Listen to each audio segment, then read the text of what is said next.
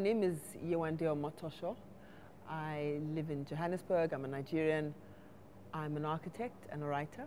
I have 2 books so far. One is Bomb Boy, and the latest one that came out this year is The Woman Next Door. So it's really great being here at Ake. I have so far had a book chat that was facilitated by Emma, and it was between myself and Sarah Ladipo Manika. And it was a really great discussion. You know, there's some similarities in both our books. Tomorrow I'm on another panel that's looking at place and displacement in African stories. I'm really looking forward to that as well.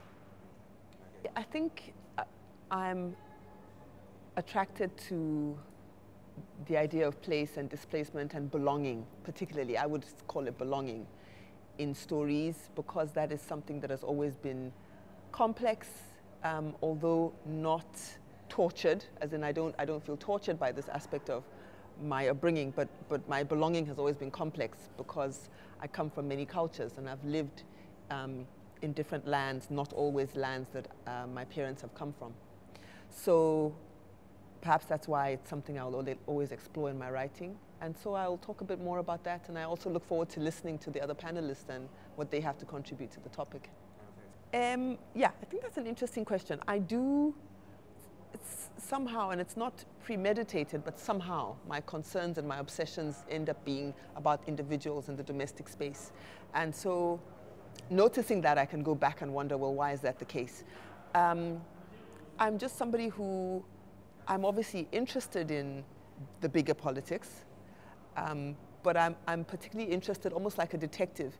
You know, if we follow the presidents of our countries home, do you know what I mean? And they're having dinner, or they're having a conversation with their child, or they're negotiating some kind of domestic task. That for me is a lot more interesting and revealing. I think that it's the quiet, intimate moments that are really revealing of the bigger picture. And so I guess my notion is that by looking carefully at that, we might get insights into some of the bigger issues and the bigger problems and challenges that we have. I mean, I just first have to say I love the Ake Festival, and it's wonderful to be here. And I always try and be here whether or not I've been invited, because it's also great just to be a groupie and be around, you know, writers I really respect. Coming here this year, as always, I've met writers I know and love dearly already, and we've met in other spaces. And I've also met some writers newly that I've read or I've heard of. I'm not going to say names because I can't name everybody, and I don't want to.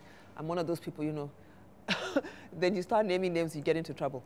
But literally, almost every writer here, it's such an honor to be here with them, and they're all inspiring. I'm someone who's deeply inspired by other writers, and I think that's one of the joys of being a writer, is meeting other writers.